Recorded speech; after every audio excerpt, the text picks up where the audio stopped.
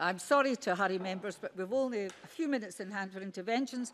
So the next item of business is a debate on motion 16013 in the name of Daniel Johnson on justice. Can I invite those members who wish to speak in the debate to press the request to speak buttons now? And I call on Daniel Johnson to speak to and move the motion.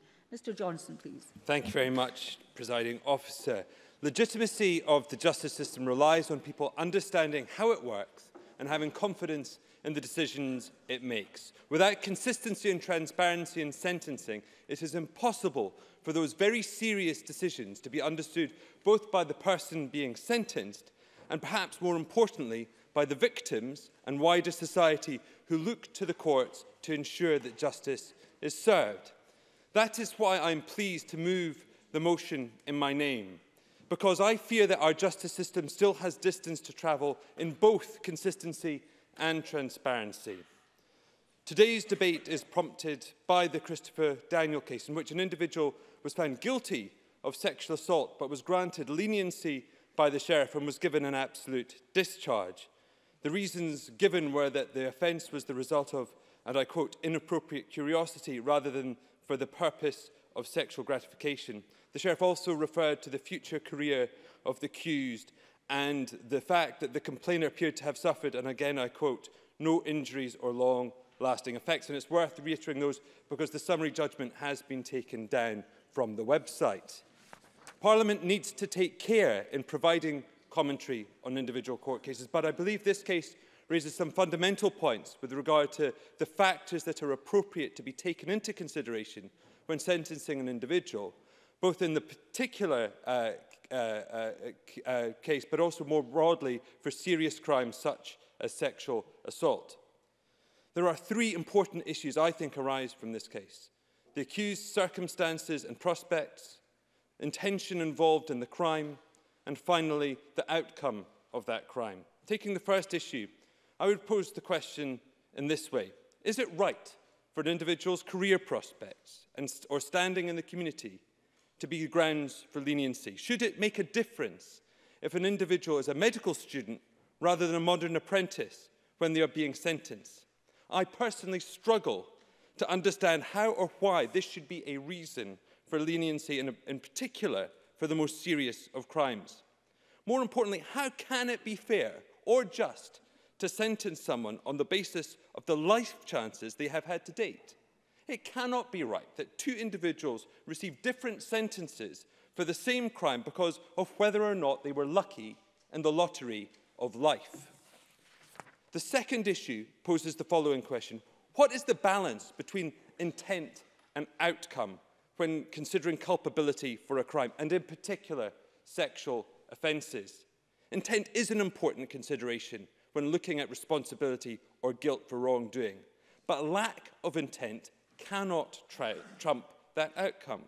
More importantly, the nature of sexual crimes is such that what was intended is largely a secondary consideration because the act itself is so serious and so heinous. Whatever the motivation, sexual assault is a serious crime. Finally, to what degree is harm to be taken into account in sentencing, and how should that be judged? Clearly, the outcome is important in both assessing guilt and sentencing. However, this is a particularly difficult issue with regard to sexual crimes, as the damage caused is often very complicated, hard to detect, and often does not manifest itself for many years after the crime itself has taken place. So the answers to these questions are, of course, complex, as is the consideration of them. And of course, judgments made in a court, and sentencing in particular, are complex in and of themselves. No two sets of circumstances are identical. Judicial discretion and independence are therefore vital in the exercise of justice. But consistency of consideration too is vital. And those considerations should be clear to all. It is for this precise reason that the Scottish Sentencing Council was created. As Lord McFadden put it in the report that led to its creation, and I quote, "It is generally accepted that there should be consistency in sentencing at every level of our courts. That is an aspect of fairness and justice. These principles demand that similar crimes committed in similar circumstances by offenders whose circumstances are similar should attract similar sentences." That's the end of the quote. Indeed, The aims of the Council are to promote consistency in sentencing, assist in the development of sentencing policy, and promote greater awareness and understanding of sentencing. This is a vital function in our justice system. Our quarrel is therefore not with the purpose or the scope of the Council. The problem is the time it is taking to implement. Lord McFadden's words were published in 2006, 13 years ago. A body to develop sentencing guidelines was first consulted on by the then Scottish Office in 1994. The reality is that we have been discussing the need for sentencing guidelines for more than 25 years. In the 3.5 years since it was created, the Scottish Sentencing Council has only produced one guideline. By comparison, the Sentencing Guideline Council, as it was then, produced 5 publications relating to guidance on sentencing in their first 3 years. Indeed, the Scottish Sentencing Council's approach and function was modelled on its counterpart in England and Wales. And so it was not starting from a blank sheet of paper. It would not be unreasonable for us to expect to have made more progress to date. Of course, guidance on sentencing must not be rushed and must be subject to careful consideration and reflection. But I think it is right that we ask questions as to whether its progress has been adequate. Under the 2010 Criminal Justice and Licensing Act that created the Council, ministers have the power to request the Council examine particular issues and bring forward guidance. So I would ask the Cabinet Secretary today what engagement he has had with the Council and whether he has considered using this power, and indeed particularly has he requested that guidance be brought forward on these matters. The prosecution of sexual crime is an issue we need to take very seriously. For too long, these crimes did not receive justice, and the system did not treat them or the crimes appropriately or effectively. We've made much progress, reflected in the significantly increased volume of such cases now reaching court. As much as 80% of the workload of the High Court now relates to serious sexual crimes. But for as long as we do not have a consistent approach to sentencing, and for as long as the government does not use the powers it has to bring forward guidelines for these serious crimes, we will be continuing to let victims and their families down. Thank you.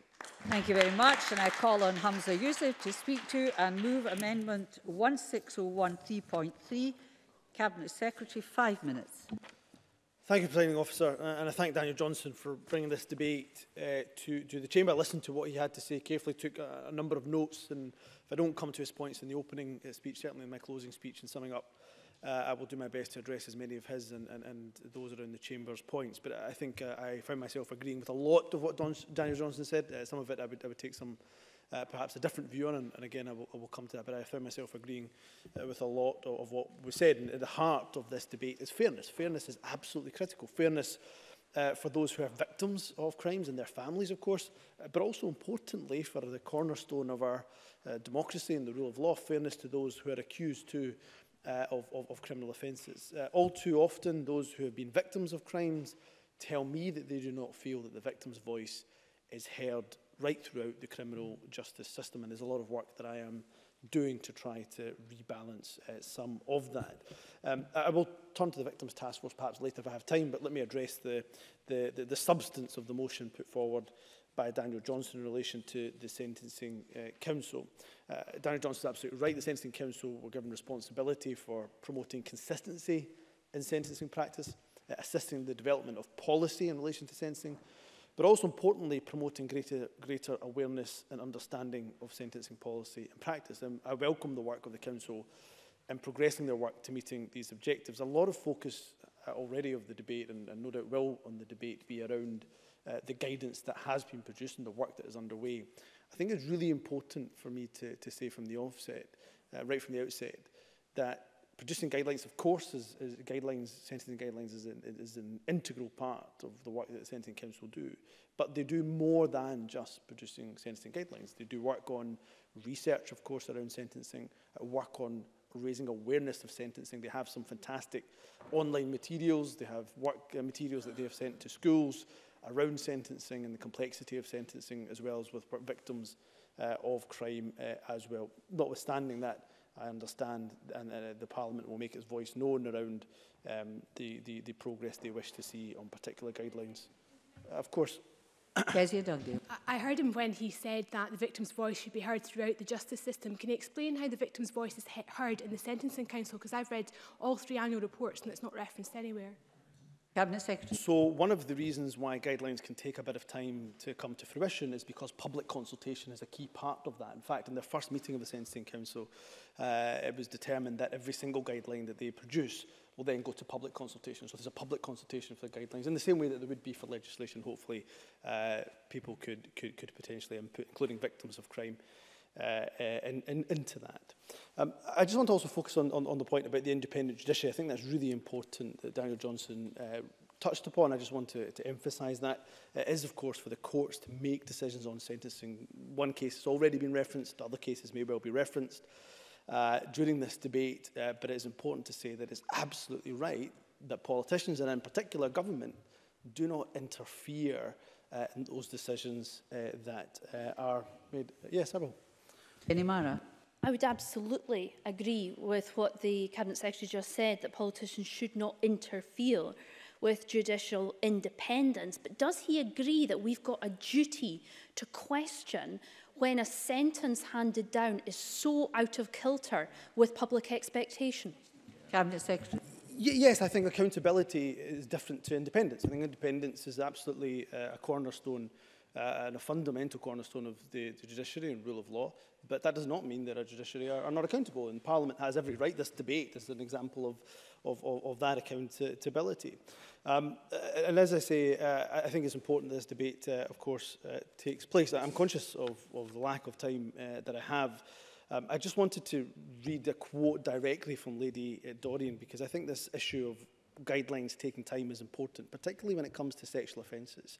All of us have I think, a shared endeavour to improve the experience of victims of sexual offences, in particular because of the trauma that they face. But it also is important that we get these guidelines right and not rushed. And I quote directly from Lady Dorian from her news release in response to this debate and this motion that she released yesterday, and I quote, "With regard to the timing of the Council's work programme, we recognise the desire to have sentencing guidelines in place as quickly as possible. However, the potential impact of guidelines which have not been properly considered and tested is considerable, both for the individual cases and for the justice system as a whole.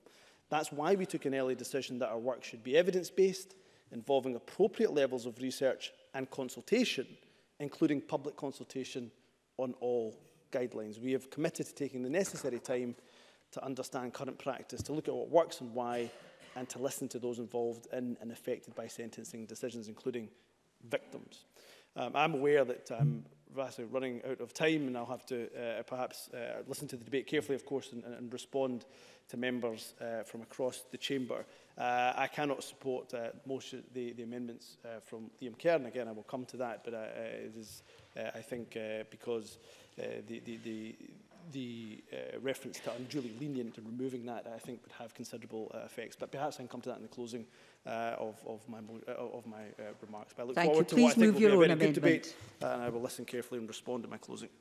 Please move your own. I don't know if you've moved your amendment, Cabinet Secretary. Yes, I've moved the amendment in my Thank you very much. Now, before I call Liam Kerr, I think there's a couple of members who apparently want to speak but don't want to press the request to speak button. It's a good idea to do both. I call Liam Kerr to speak to move Amendment 16013.2. Mr Kerr, 4 minutes, strictly. Thank you, Presiding Officer. And let me start by saying we'll support the Labour motion at decision time. Transparency and consistency are fundamental, but they are not there right now, because given that sentences are routinely and sometimes automatically shortened, people simply don't understand how long an offender will actually spend in prison. And the President of the Society of Solicitors recently suggested that the Scottish court system could be more open than it is. And as Daniel Johnson rightly says, the Christopher Daniel judgment appears to make clear that leniency may be a function not of the crime, but whether or not the sentencer believes the criminal is respectable and has a bright future. Now, I've read the Scottish Sentencing Council's response to this debate yesterday, and I agree that using individual cases as the rationale for changing sentencing policy would be unlikely to promote consistency, predictability or transparency. But I respectfully suggest that that is the job of the Scottish Sentencing Council, and people may feel that after 4 years of existence, running on a 16-year-old English model which released 4 such guidelines within its first 3 years, the time for results is now. Turning to our amendment, which I hereby move, Presiding Officer, I was horrified and baffled by the sentence in the Christopher Daniel case. I and many members of the public found it difficult to comprehend how a legal adult could be found guilty of repeatedly sexually assaulting a 6-year-old, yet receive an absolute discharge, which, for the record, basically means there is no punishment and no criminal record. Now, the Law Society's briefing helpfully says the reasons for an absolute discharge vary, but could include the circumstances of the crime, the offender's previous good character, the crime was very minor, the accused was very young. Surely none of these, even if applicable here, override the established facts in this case. Now, crucially, the Crown lodged an appeal against the sentence and then withdrew it, all of which led to a significant and justified public outcry, grounded in the feeling that a young victim and her family have been let down by our justice system. Now, I wrote to the Lord Advocate and asked for clarity on the disposal, a review of the decision and process, and reconsideration of the decision not to appeal. And I'm very grateful to the Lord Advocate for his detailed reply. And it's his view on the Crown's ability to appeal a sentence that is of most interest to my amendment. Because the ability to appeal is limited to 2 grounds, on a point of law or that the sentence is unduly lenient. Now, that unduly lenient test is the real crux, and the key lies in the word unduly, because the test is based on a 1995 case that mandates that a sentence is only unduly lenient if, to paraphrase, it falls out with the range of reasonable sentences in the circumstances. If a disposal is not unduly lenient, the Crown's hands are tied. And that leads me to conclude, as I've set down in the amendment, that the Crown's ability to appeal sentences may be hampered by an overly restrictive test of undue leniency. And therefore it is entirely reasonable to ask the Scottish Law Commission, whose remit, remember, is to recommend reforms to improve, simplify and update the law of Scotland, to investigate and to consider whether the test of undue leniency requires reform, because it is vital that prosecutors have the tools to appeal sentences that do not deliver justice. Presiding Officer, the Lord Advocate rightly states sentencing is entirely a matter for judge or sheriff. We all agree that politicians should not interfere with the independence of the judiciary. But politicians do set out the parameters for sentencing. Indeed, the SNP will shortly seek to implement a presumption against sentences of less than 12 months. And thus it does accept that politicians have a role in how sentencing and therefore appeals operate. There is a role for politicians in ensuring our justice system meets the needs of victims and society, and it is crucial that victims understand and have faith in our system. And we would be failing, surely, in our duty if, when a perpetrator has walked free, having been found guilty of sexually assaulting a 6-year-old girl, we do not empower the Scottish Law Commission to review whether the undue leniency test is overly restrictive. Parliament should vote for the amendment in my name to require them to do so. Thank you very much. I call on John Finney. 4 minutes, please, Mr Finney. Thank you very much indeed, Presiding Officer. The Scottish Green Party put forward an amendment in my name, and that amendment primarily concentrated on the issue of judicial training. Now, it did include elements that the other parties have included. The transparency and consistency are fundamental, and a noting of recent cases. But I have to be honest with you and say I have some discomfort about that, because we can all read newspapers and see cases and query the disposal. And I can think of a case in my own area, indeed, that I was involved in the periphery of supporting the individual where I'm deeply unhappy with it. However, I wasn't in court throughout the entire proceedings, and yes, there will always be cases on the extremity, and one of them may well have been alluded to, where issues are brought sharply into focus. The Cabinet Secretary in his short time mentioned the Victims Task Force, and I have to say what I'm impressed with is the seniority of people involved in that, and hopefully that's indicative of a willingness to have action. Everyone wants to have regard to the well-being of victims, and I'm no different, my party's no different. Nor am I beyond criticising the judiciary. Indeed, did so in detail last year with wholly inappropriate comments from a High Court judge during an appeal about which perpetrated a number of stereotypes and myths about domestic violence. The motion in Daniel Johnson's name talks about concern, and indeed the Scottish Government note that about the Sentencing Council. And I thought it was quite interesting that we did not only get a copy of the letter that was sent to Mr Johnson, but also a news release. And that's been alluded to in part by the Cabinet Secretary. And in the very short time, I'm not going to be able to repeat many of the elements of it I would like to. But potential impact on sentencing guidelines being introduced which have not been properly considered and tested would be considerable. I think they would be considerable. I think they would be deeply considerable. And stressing the importance of taking an evidence-based approach involving appropriate levels of research and consultation. Yes, indeed. Daniel Jones. I thank the member for giving me the point is not to fast track, but to prioritise these matters in sentencing guidelines. I just emphasise that. John Finney. Thank you very much indeed.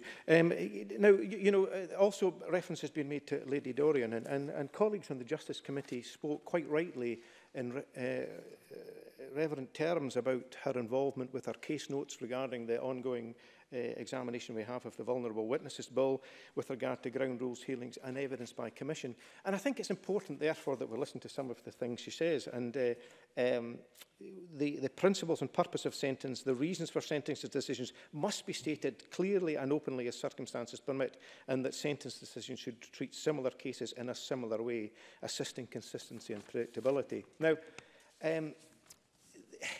this idea that all cases are unique, we're very familiar with the scenario that all of us here will represent our constituents in the same way, equally. But it doesn't mean we treat them the same way. Obviously, we have different regard to the individual circumstances of the case. A frail older person that requires help will be treated differently from a very articulate younger person, perhaps. So that applies very much in the case of judicial examination. We've seen, for instance, where there's been an over-focus on an individual case, risk aversion comes in. And I talk about the focus on a particular case and how that impacted the management of the offenders and the significant downturn in the number of people being granted that. So I welcome, for instance, the domestic abuse legislation is coming on track. The input from Scottish Women's Aid to the judiciary on that is very welcome. Our motion talked about not only judicial training, but judicial training advised by external individuals. I think that's very important. I have some concerns about the nature of some of this debate here, but of course everyone wants to see informed decision-making from an evidence basis. Thank you. Thank you very much. I call Liam Kerr. Mr. Kerr. I don't know where I am today. Liam MacArthur. Sorry, Mr. Kerr and Mr. MacArthur, to mix you up. Mr. MacArthur. Thank you very much, Deputy Presiding Officer. Can I start by thanking Daniel Johnson for bringing this debate on sentences? I'm conscious in the limited time available, it's going to be difficult to get into the complexities of some of the issues thrown up, but I think it serves a very useful purpose nonetheless. As Mr Johnson highlighted, the catalyst to some extent has been the recent case involving Christopher Daniel, granted an absolute discharge after being found guilty for sexually assaulting a 6-year-old child. A case that is understandably, or a judgment that is understandably given rise to widespread public anxiety. It's a case that raises serious questions, and as we seek to grapple with those questions, we can't lose sight of the fact that at the heart of this is a family coming to terms with an extremely traumatic experience. They deserve transparency. They will also, I think, be questioning the consistency of a ruling that does seem, as others have said, at odds with precedent. And of course, I think John Finney is right, no one in this chamber is privy to the full knowledge and details of this particular case. All of us absolutely respect the importance of preserving and defending judicial discretion and independence. Equally, however, as the McFadden report in 2006, which gave rise to the Scottish Sentencing Council, acknowledged, and this is a reversal of the quote from Daniel Johnson, a perception of inconsistency in sentencing is likely to lead to a loss of public confidence in the justice system. It went on to argue that guidelines would promote and encourage consistency of approach and thus improve consistency in sentencing while preserving the important element of judicial discretion. This consistency is key not just for the accused, but crucially for victims and the wider public. Now, I fully accept that the process of developing such guidelines does take time. Lady Dorian is absolutely correct in insisting that guidelines need to be evidence-based and subject to the widest possible scrutiny. She's right too to remind us of the impact they have, not just in individual cases, but on the wider justice system as a whole. However, it does feel as if progress to date has been slow, with little expectation of this changing in the near future. And without diminishing the importance of the work that the Council is currently undertaking, the prospect of no guidelines on sexual offences being ready until after 2021 potentially some way after 2021, I think it's right that this Parliament raises its concerns in that regard. Could I just make a brief mention of the issue of short sentences? I was disturbed to note that the second most frequent custodial sentence length was for 3 months or less in 2017-2018, at the same time that community payback orders were dropping by 15% and 10% fall in the overall number of community sentences. And I welcome the decision the government's announced in terms of a presumption against sentences of 12 months, but I'd be interested to know the involvement of the Sentencing Council in ensuring that that presumption does have a meaningful impact on the ground. Deputy Presiding Officer, I think as everybody so far that has spoken has acknowledged, consistency and transparency lie at the very heart of public confidence in our justice system. I think at present there is more, potentially much more, that needs to be done with some urgency to ensure that greater consistency and transparency. And on that basis, I support the motion in Daniel Johnston's name. Thank you. Thank you very much. Open debate. There's no time in hand, so it's 4-minute speeches. Jenny Mara to be followed by Rona Mackay. Presiding Officer, I was shocked by the sentence passed down in the Christopher Daniel case, as were many members of the public, and would like to address my remarks to that case this afternoon.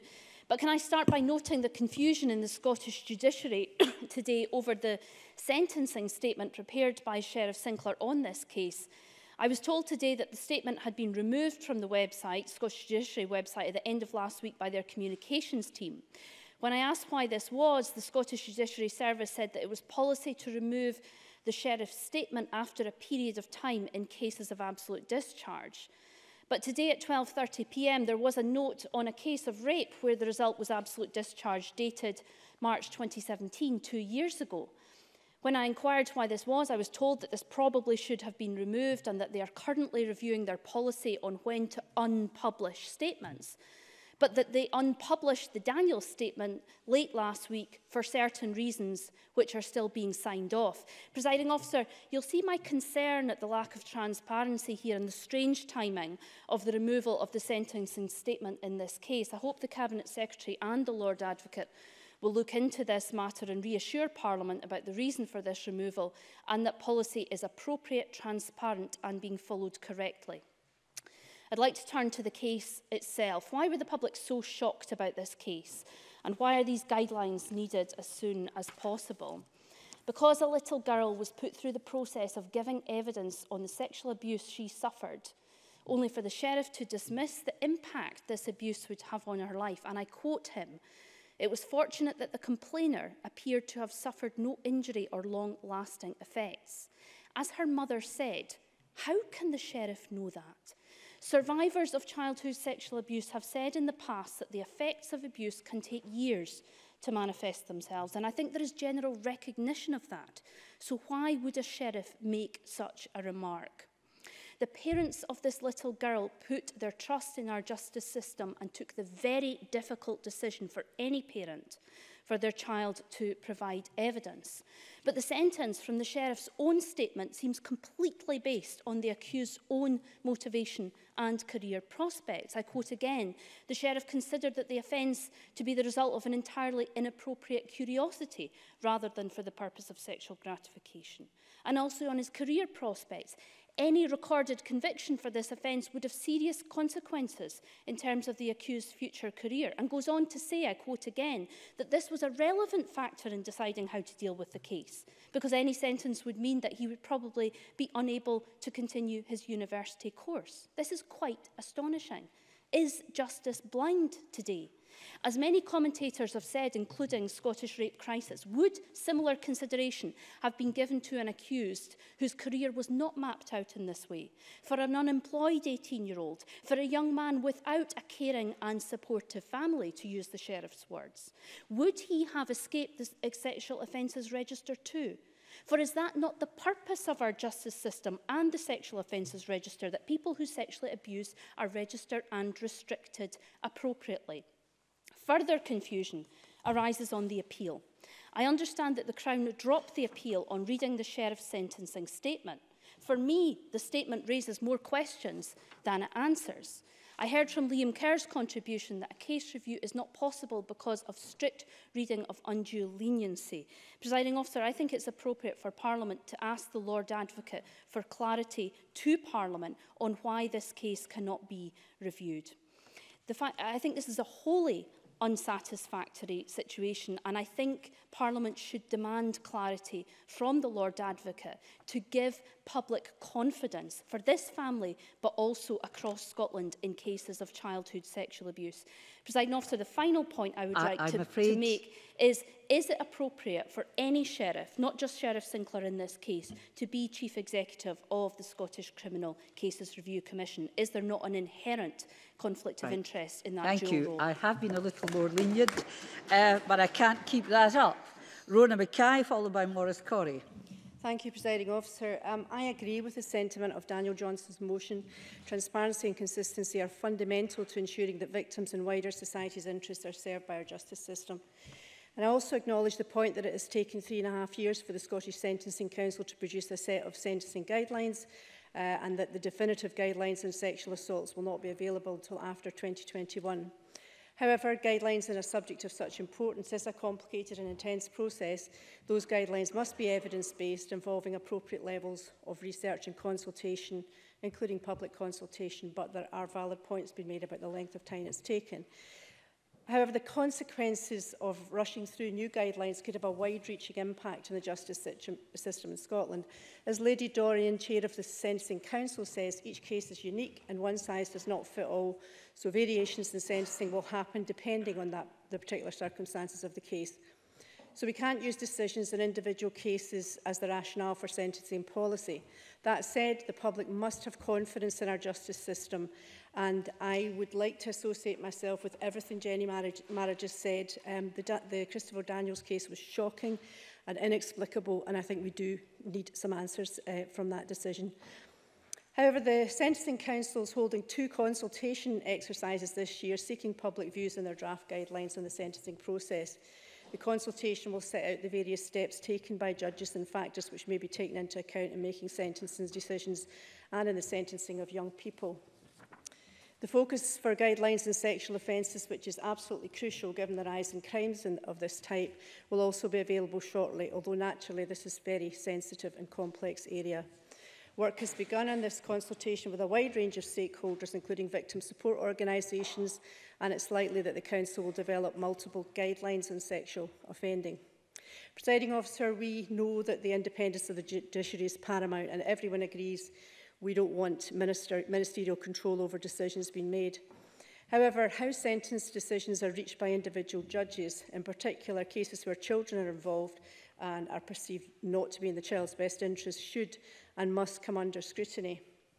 I firmly believe, agree with John Finney and the Green motion that specialist training, well, I believe it should be mandatory for judges dealing with sexual crimes and crimes involving children, and I would appreciate the Minister's comments on this in his closing speech. Presiding Officer, I believe that the Sentencing Council is aware of the public feeling and the emphasis being put on this issue cross-party in the Chamber today, and I really do hope they are listening. The bottom line is transparency and consistency in sentencing are vitally important, but getting it right has to be paramount. Thank you very much. I call Maurice Corrie to be followed by Fulton McGregor. Mr Corrie, please. Thank you, Deputy Presiding Officer. I welcome the justice debate today. And our justice system in Scotland is something that we, as members of this society, need to have the utmost confidence in. We need to continuously ensure that we have a credible and reliable system.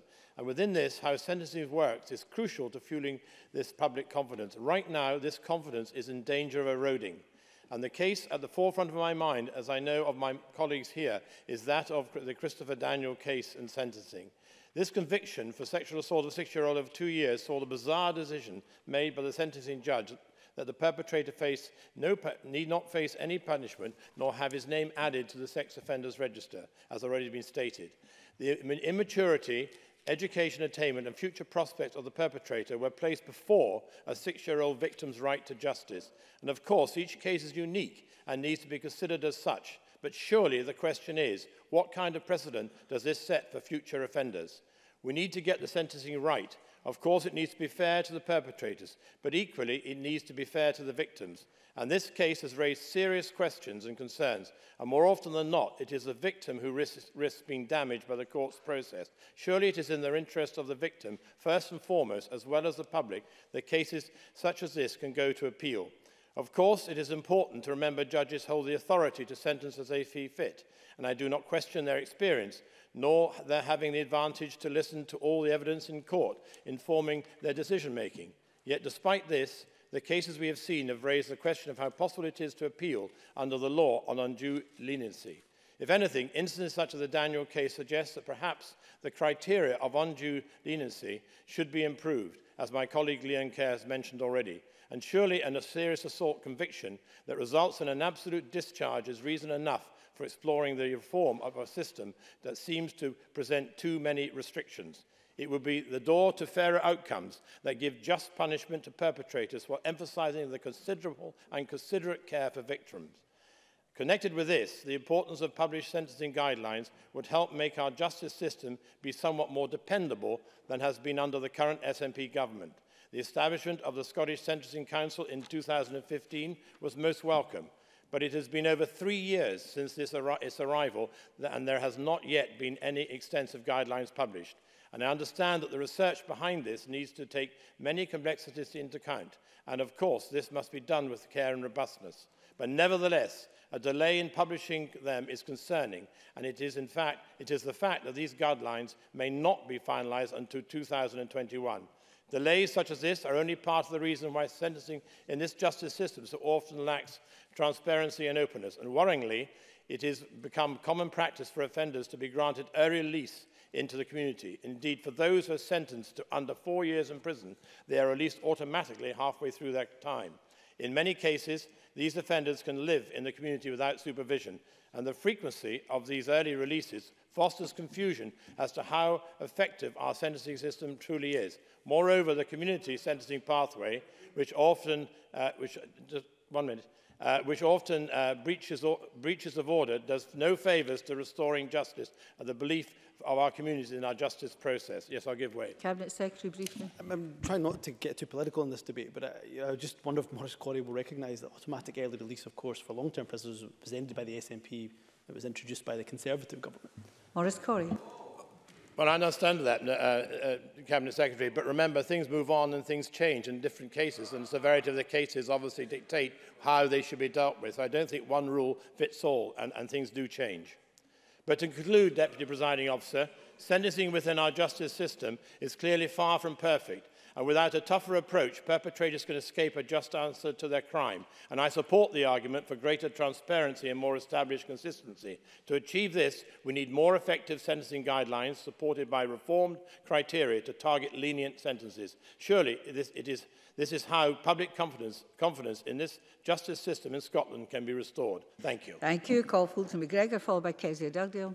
Thank you, Presiding Officer. I want to start by saying that I understand that many cases are controversial or the circumstances are difficult, especially in terms of how cases are viewed by the wider public and a lot of the time with media input as well.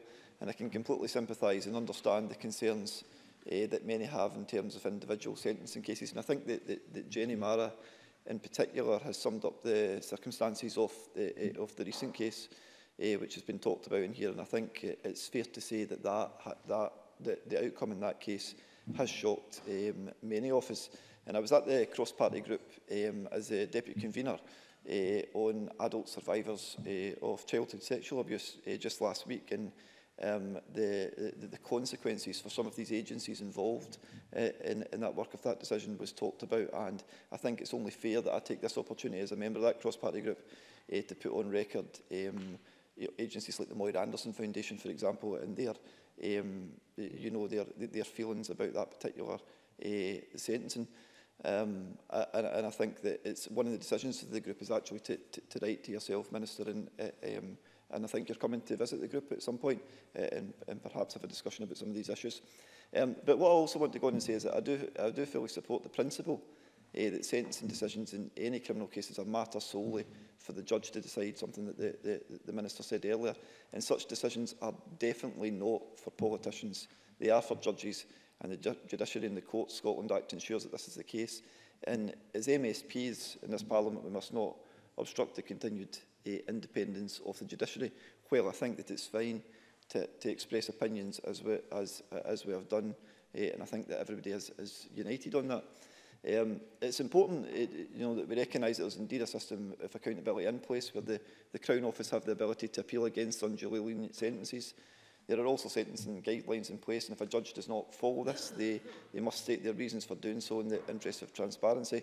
In Scotland, sentencing guidelines came into force in October last year and were decided by an independent advisory body.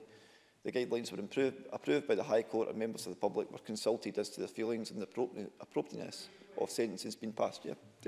Daniel Johnson. I thank the member for giving me, but he does recognise that there are no guidelines in place for them to comment against, and that's part of the problem. Fulton McGregor. I thank the Minister. Hopefully never. I thank the member for that intervention. The guidelines themselves were scrutinised and put. I'm talking about the guidelines here for Daniel Johnson. The guidelines themselves were scrutinised and put through several different processes before being approved. And obviously, as has been said already, the Scottish Sentencing Council are working towards producing sentencing guidelines at the current time, and they're at an early stage. And this is not something that I don't think we can rush haphazardly. I come back to the point from the previous speaker, Maurice Corey. There, I think there's no point in rushing haphazardly into these decisions, and I trust the Sentencing Council will do a thorough job to ensure that the guidelines cover a wide range of areas appropriately and ensure that extensive consultation and engagement is a key part of producing these guidelines. And I don't think I need to give any reassurance in this chamber, particularly for members of the Justice Committee like Daniel Johnson, that the SNP Scottish Government is fully committed to putting victims at the centre of the justice system. Look at the bill we're taking through just now in terms of the Vulnerable Witnesses Bill, an absolutely fantastic piece of legislation. Hopefully that will continue to progress through all the various stages. We will continue to help victims and witnesses feel supported, safe and informed at every stage of the process. And I'm pleased that the Justice Secretary and the Lord Advocate co-chair the new Victims Task Force to improve victims' experiences of our justice system. I can see, Presiding Officer, that I'm coming to the end of my inputs. I just want to conclude by saying that I agree with the Law Society. There's perhaps some work to do involving both the public and victims in the overall process, and I'll be supporting the Government. Thank you. Call Kezia Dugdale, followed by Gordon Lyndhurst. Thank you, President Officer. In preparation for this afternoon's debate, I went back to stage 1 of the Criminal Justice and Licensing Scotland Bill in the 23rd of June 2009, which created the Sentencing Council, and I refer and quote from Kenny McCaskill's remarks that day. He said, "We believe that inconsistency in sentencing is a difficulty that must be dealt with. Equally, we believe that not only those who are given the privilege of sitting on the bench, but people who represent interest groups, such as victims' organisations, should be able to have some say. There is something manifestly wrong in our society if the views of a representative of a victims' organisation cannot be heard. That is why we believe there should be a sentencing council." So if the Cabinet Secretary will forgive me, I was disappointed in his response to my intervention, because to say that a public consultation is enough to satisfy hearing the voices of victims in this process, I think that falls very far short of victims' expectation of this process.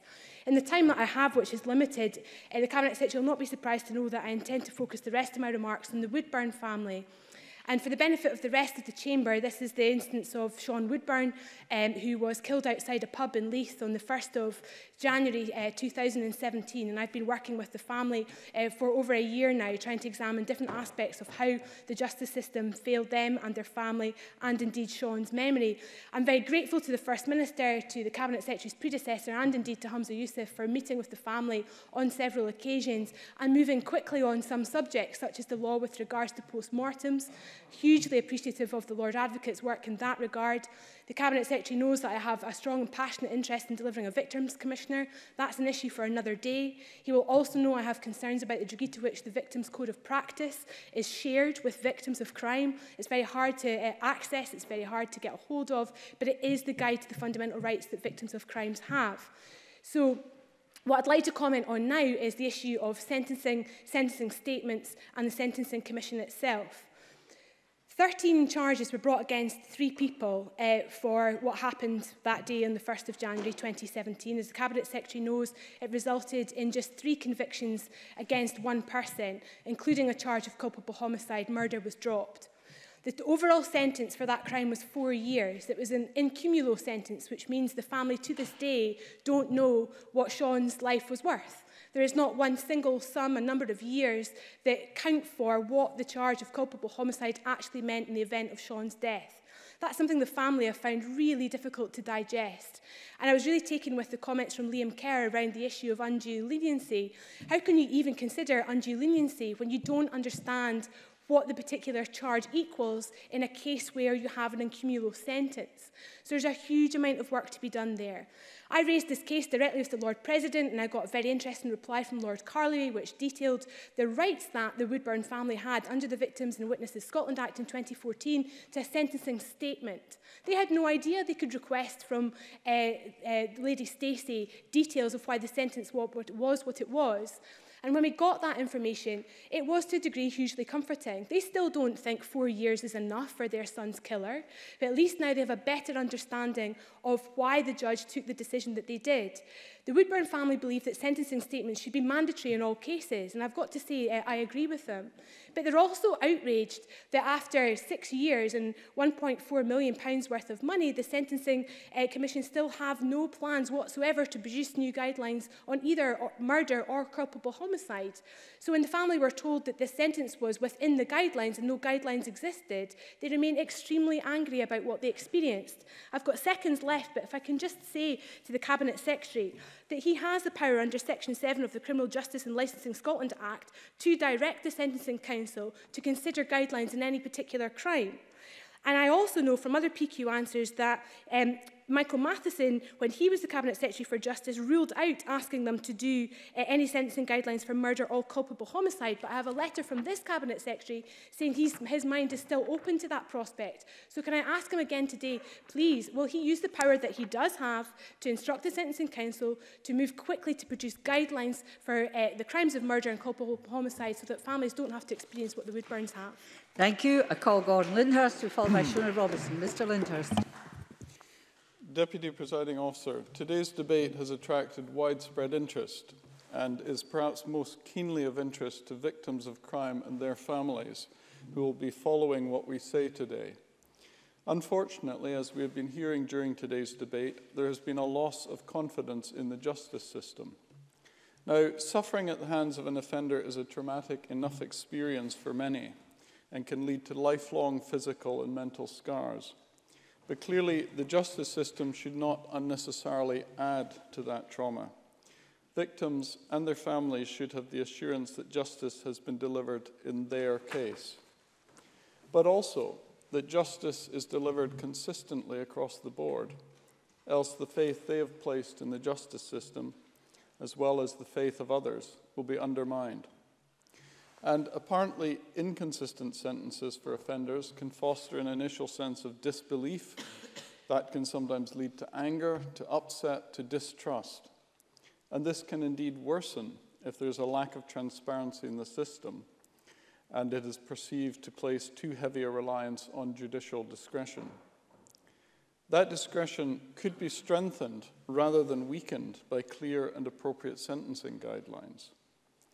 Such guidelines can assist in providing consistency, but also act, as we've heard, as a basis for public understanding as to how decisions on sentences, at least in general terms, are reached. And throughout this afternoon, we've been hearing about cases that have led us to this debate today. Some have involved sexual offences, but other crimes have also been the subject of intense public scrutiny, following the handing down of a sentence that is perceived to be too lenient.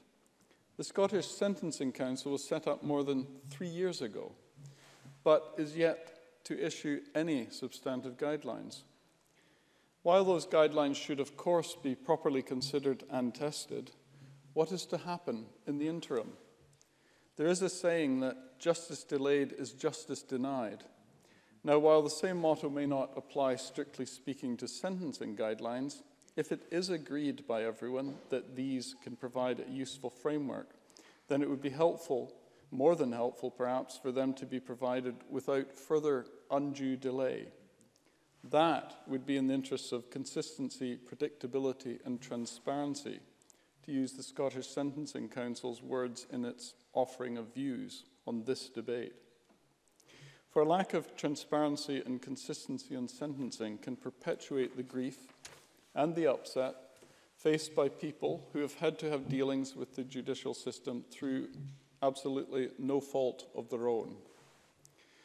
And as the Scottish Conservative Amendment highlights today, more work may also need to be done when it comes to the test of undue leniency. What may appear to a member of the public as an exceptionally soft sentence is not necessarily better understood by being simply categorised as not being unduly lenient. Deputy Presiding Officer, sentencing is far from an easy task. We all recognise that, and no two cases are ever exactly the same. Nevertheless, we must have a justice system that holds and maintains the public confidence, and it is clear from today's debate that some way needs to be travelled to reach that goal. Thank you, and I call Shona Robertson, the last speaker in the open debate. Ms Robertson, please. Thank you, Deputy Presiding Officer. No one in this chamber would disagree that transparency and consistency are vital to ensure victims and wider society's interests are served by the justice system. And I fully understand and appreciate the frustration at the time being taken in issuing guidance on specific crimes. The Sentencing Council's work programme is progressing with a meeting to be held, as I understand, this Friday, and hopefully they will have gathered from the comments across this chamber that there is a scrutiny now upon them to make some pace. However, the reality, as others have said, is that the process in developing guidelines does take time. The Council states that while recognising that the public's desire to have guidelines in place quickly, the potential impact of not carrying out the necessary due diligence could be considerable for individual cases in the justice system as a whole, a point well made by John Finney. So these can be difficult things to reconcile. Yes, of course. Daniel Johnson. The Sentencing Council in England and Wales produces around 3 guidelines a year. Are they rushing their guidelines? Well, I wouldn't want to say they were rushing their guidelines, but I think it would be wrong of us to ignore the due diligence required in developing, and of course the complexity, which I know the member does understand, in developing these guidelines. But where I would agree with them is that the fact we're having this debate and the fact there has been a consensus across this chamber that pace needs to be made, I think will not go unrecognised by the Council. There does need to be wide engagement with criminal justice and victim support organisations, third sector groups, academia, as well as, of course, as the judiciary throughout the process. So it's fundamental that the research is evidence-based, properly consulted upon, and every area thoroughly scrutinised prior to issuing any finalised sentencing guidance. After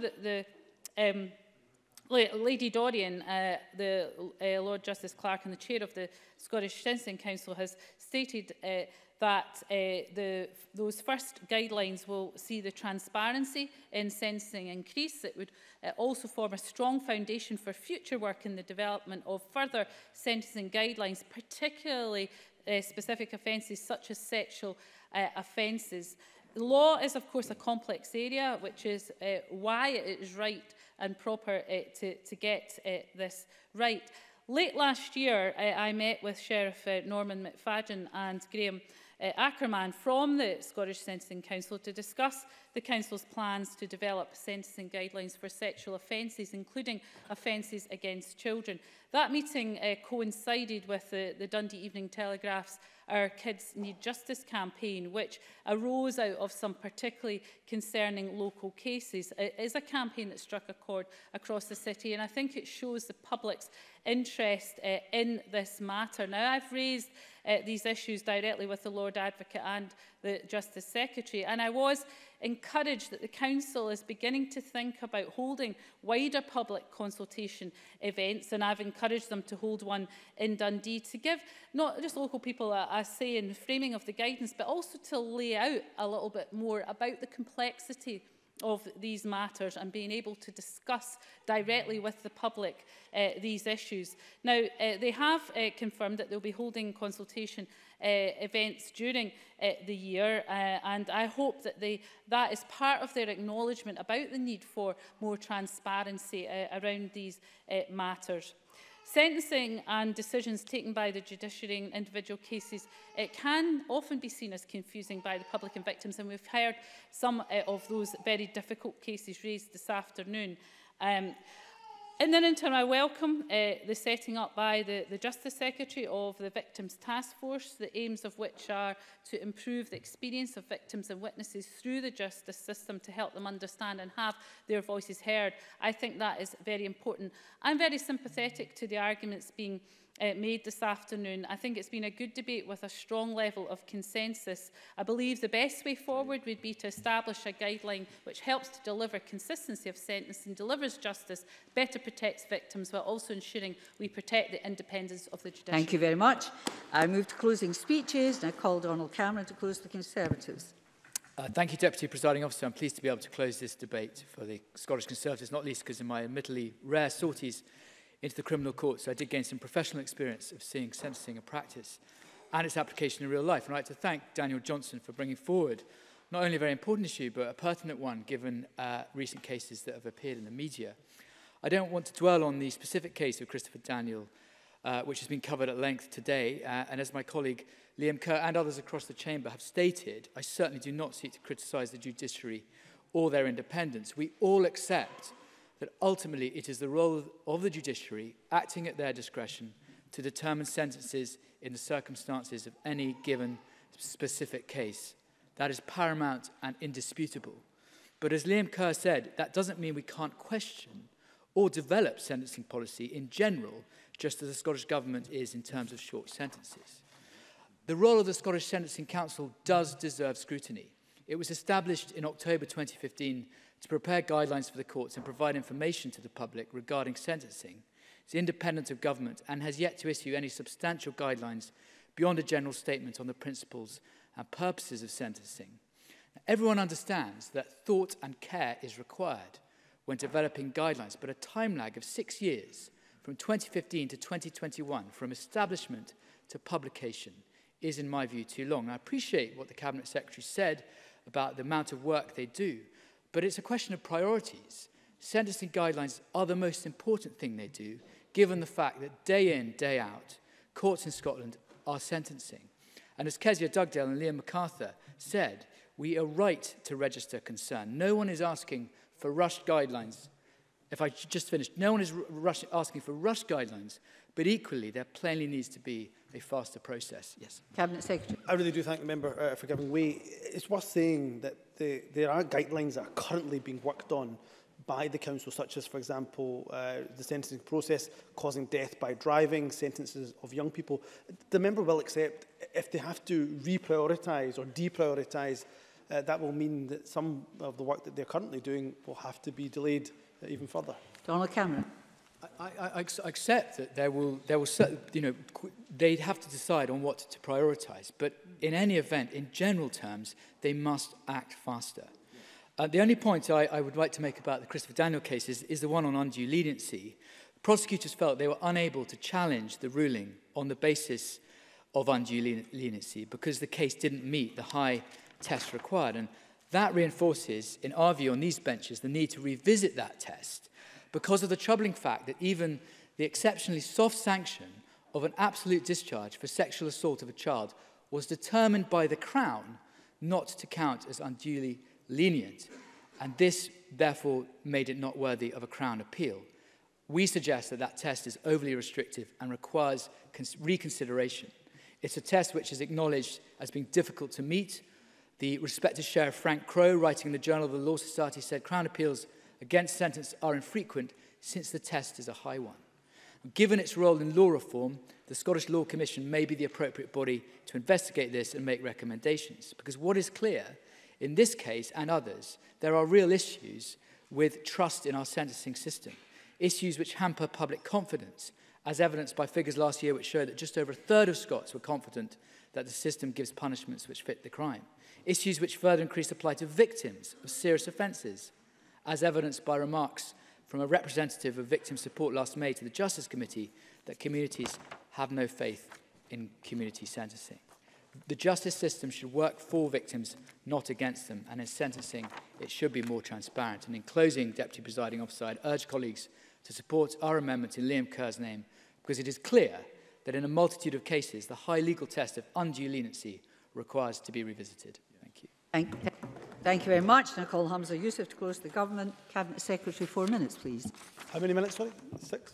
4? No, afraid not. Geez, 4. Okay, geez, right, you need to be on your toes. I wanted to address the motions. We cannot support the Conservative motion. I do hear what the Conservative members have said. I think on reflection, I will also have a discussion with the Scottish Law Commission on this issue of undue leniency. But the reason why I can support, and I should say, is the same legal test in England and Wales as well. But the reason why I can't support it is because of the particular cases and particular facts in a case are known by the sheriff and the judge there. And in some cases, they will have to exercise leniency.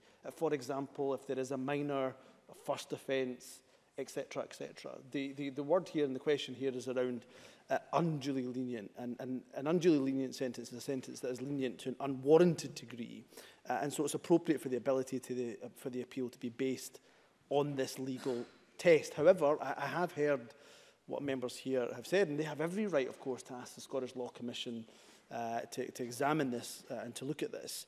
But I do think, of course, there has to be a nuance between leniency and unduly lenient. I think we have to somewhat recognise that. I do, yes, I will give way to Liam Kerr. Liam Kerr. As brief as I can, I'm simply asking the Cabinet Secretary to note the ability to appeal may be hampered. Surely you can vote for that. Cabinet Secretary. I will reflect. I won't vote for it, but I will certainly reflect carefully on what he has to say in relation and the good points that I think he and other members have made on this. The Green motion wasn't accepted, but I do really recognise the points that John Finney made in his contribution, but also his motion around judicial training, so important. And at the moment, actually, sheriffs and judges are receiving that training in relation to domestic abuse, the offence that's coming into play on the 1st of April. I just also wanted to make reference to some of the contributions made here and some of the questions that were asked.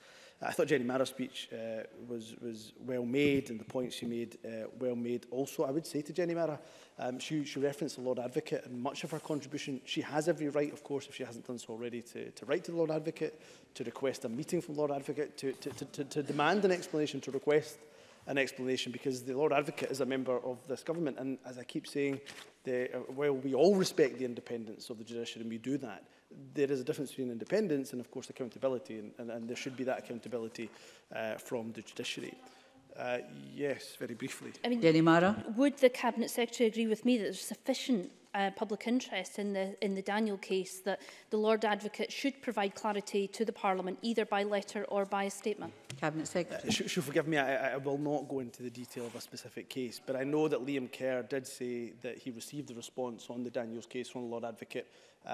Again, Jenny Marra could write to the Lord Advocate to ask for that same explanation.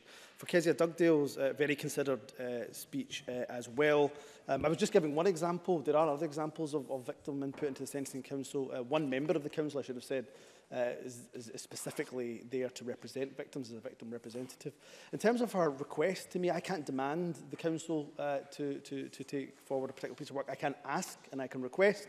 Of course, I can request and I can ask, and I will reflect very carefully on what members have said here to take things forward. In terms of the specifics on murder and homicide, I did mention to her in the meeting that we had that the Scottish Law Commission, different to the Council, of course, is looking at the law around the murder and homicide, and I think it would make sense to wait for that in case there's any changes in the law, then for them to be an exploration of the guidelines. But I'm happy to take that offline and discuss that in further detail. I am vastly running out of time, but it's worth saying that the Council are working on a number of guidelines on sentencing process caused by death by driving and sentencing of young people. If members would want the Council to look to expedite the work on sexual offences, of course, something else would have to then be deprioritised. Thank you, and you must conclude. I will end on that point, and I hope that members will support our motion. I now call on Daniel Johnson to close for Labour till decision time. Mr Johnson. Thank you very much, Deputy Presiding Officer. I'd like to begin by thanking Fulton McGregor for holding me in such high regard, but I'd also like to thank members more generally, because I think this has been a very engaged debate, one that has not avoided difficult issues, and I think one that has actually shed light on the topic at hand. I'd like to begin, I think we've talked a lot about consistency, but transparency is equally important. I thought Kezia Dugdale's contribution was excellent, because transparency isn't limited to sentencing guidelines. The sentences themselves and how they are communicated, whether or not sentences actually are what they state in terms of the automatic sentencing, and I think the Cabinet Secretary was right to point out to the Conservatives who introduced that, but also in terms of the decisions made by the Parole Board, decisions around remand. Transparency is fundamental if we're going to ask people to have confidence in our justice system. But to the issues at hand, fundamentally, for me, the most important issue is one of equality. For an individual to be treated differently because of his opportunities in life, both to date and ahead of them, is simply not right. For somebody who is a medical student to be treated differently to someone out of work is not something that we can countenance. And of course, we need to look at the individual, and indeed, we must hold them responsible for the decisions that they've made, but can we hold them responsible and treat them differently because of the opportunities they may or may not have had in life? And indeed, I would make the wider point, I think in a sense, treating someone more leniently because of the education they have or are about to receive is the wrong way round. Someone with a greater degree of education should be held to a higher degree of account than someone with less. And so quite simply this, there is a danger, a very real danger, that there is a sense that if you are poor, you'll be treated more harshly by our justice system. And that is something that we cannot abide, not on these benches, not in this Parliament, not in this country. And there are potential wider issues, because if you look at the criminal proceeding statistics that were recently released, there were a number of cases of homicide and sexual assault where fines and absolute discharge were were given to the individuals. And I think we have to ask ourselves why. And the problem is we do not have confidence without guidelines and without the more detailed comparative statistics to be able to have confidence that those were justified. And I would like to address the other amendments which have been tabled this afternoon. To the government's amendment, I welcome the fact that they note the length of time that it has taken to produce the guidelines so far. I think that is important. I think it is right that we hold the Sentencing Council to account. But I do think we have to reflect the disappointment and the fact that we will be letting victims down if we do not bring forward guidelines. And so for those reasons, I cannot support the government's amendment this evening. And to the Conservatives, I have some sympathy with the issues that they are raising. I think we do have to look at how the test of undue leniency, but I think the general characterisation of sentences being too lenient is one that I think we have to take great care of. The reality is, over the last 3 to 4 decades, sentences have been going up. I'm not convinced the evidence overall for sentences being more lenient is there. And in a sense, I think it is a shame that the Green Amendment was not taken. We would not have voted for it because it wiped out an important part of our motion. But I think the point around judicial training is one that is well made and one that in broad terms I would support. Indeed, I think the points around judicial independence, and I think this is very much one of the more complex issues and awkward issues in this debate, is an important one. And I would like to remind members that we don't just have a moral duty to uphold the independence of the judiciary, we have a legal responsibility to uphold it. But I do think it's important that we do not avoid issues which arise out of individual court cases, because in the end of the day, individual court cases can reveal issues that need discussed, and if this Parliament has any function at all, is to provide a forum for discussing issues which are of public concern. And in particular, there is a role for government and for Parliament with regard to sentencing. If we did not have that, we would not be discussing whether or not short sentences should be presumed or we would not be discussing whether or not non-custodial sentences should be promoted, such as community payback orders. I'd just like to end by looking at and considering Lady Dorian's comments. And I hold Lady Dorian in very high regard. I think she is absolutely a voice of progress in our courts, and I welcome very much many of the things that she's brought forward. Keep the noise down, please. And I would agree, we do need to take time and not rush. But I don't think we're asking the Scottish Sentencing Council to rush. Last year alone, the Sentencing Council in England and Wales produced 7 sentencing guidelines. And can I make another point, which is, consider this. In this place, we take a matter of months to pass legislation that the Scottish Sentencing Council is saying it requires them years to think about providing guidelines to sentencers as to how to sentence for them.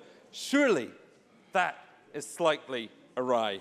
So I would agree with both Liam MacArthur and Shura Robertson that there is something to be looked at in the time they're taking. And I think in particular, because of the significant increase in historic sexual crimes that are now being considered in our High Court, I think there is actually a very real and pressing need to have guidelines because of this big increase, to make sure that we get those decisions right, that we get those sentences right, and that those people are punished for the crimes that they have committed in the past. In the end, this is an argument about equality, about fairness, and making sure that everyone can understand and consent to the functioning of our justice system. And I hope members will support our motion this evening. Thank you.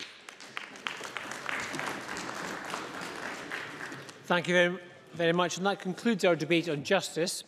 The next item is consideration of Business Motion 16025 in the name of Graham Day on behalf of the Bureau setting out a business programme. And could I call on Graham Day to move the motion? Move, Presiding Officer. Thank you very much. And no member seems to wish to speak on the motion. Therefore, I call... The question is that motion 16025 be agreed. Are we all agreed? Yes. Thank you very much. The next item is consideration of 5 parliamentary bureau motions. Could I ask Graham Day on behalf of the Bureau to move motions 16026, 16027, 16028, 16029, and that's on approval of an SSI, and 16037 on a committee meeting at the same time as Parliament? Moved, Presiding Officer. Thank you very much. We turn to decision time. Could I remind members that if the amendment in the name of Shirley Ann Somerville is agreed, then the amendment in the name of Miles Briggs will fall. So the first question is that amendment 16012.3 in the name of Shirley Ann Somerville, which seeks to amend motion 16012 in the name of Mark Griffin on the carers allowance supplement, be agreed. Are we all agreed? Yes. We're not agreed. We'll move to division. Members may cast their votes now.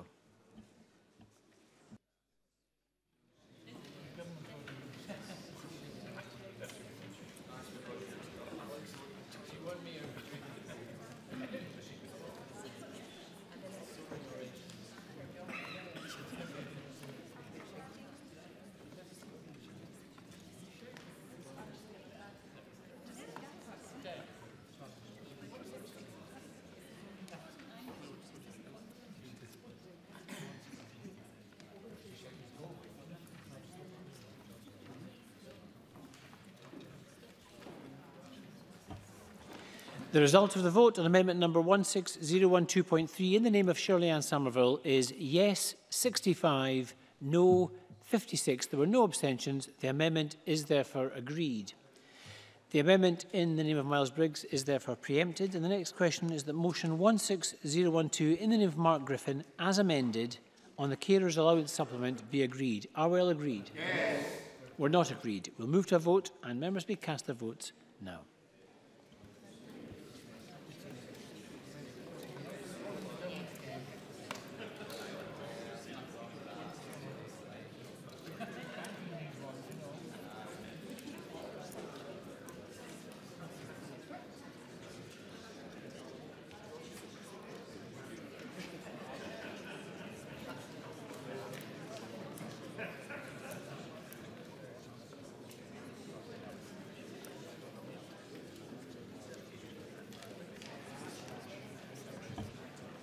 The result of the vote on motion 16012 in the name of Mark Griffin as amended is yes 93, no 28. There were no abstentions.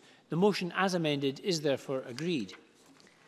The next question is that amendment 16013.3 in the name of Hamza Youssef, which seeks to amend motion 16013 in the name of Daniel Johnson on justice, be agreed. Are we agreed? Yes. We're not agreed. We'll move to a division. Members may cast their votes now.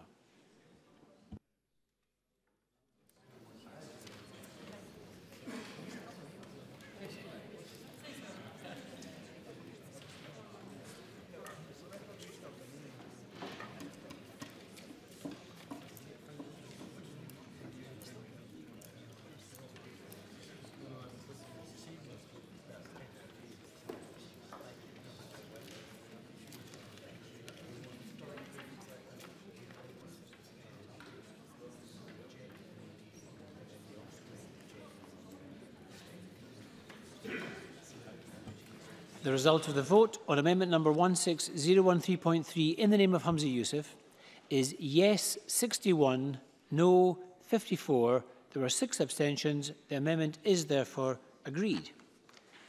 The next question is that amendment 16013.2 in the name of Liam Kerr, which seeks to amend the motion in the name of Daniel Johnson on justice, be agreed. Are we all agreed? No. We're not agreed. We'll move to a vote. Members may cast their votes now.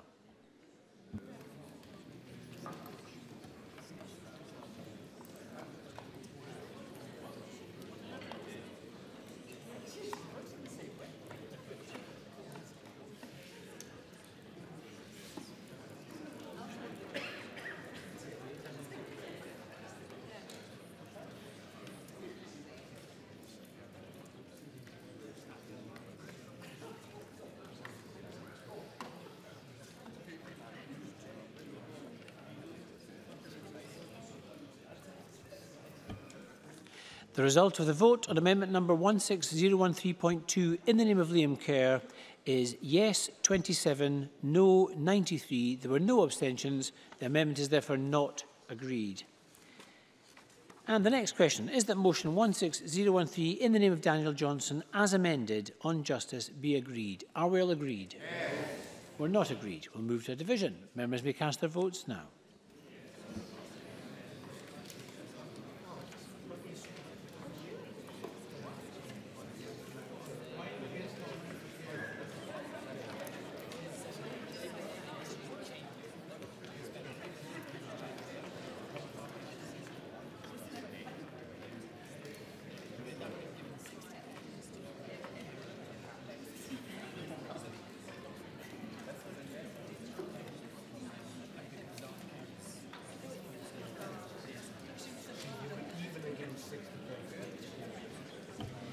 The result of the vote on motion 16013 in the name of Daniel Johnson on justice as amended is yes 94, no 21. There were 6 abstentions and the motion as amended is therefore agreed.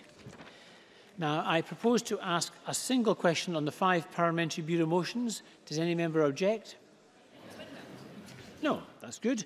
The question is that motions 16026, 16027, 16028, 16029 and 16037 in the name of Graham Day on behalf of the Bureau be agreed.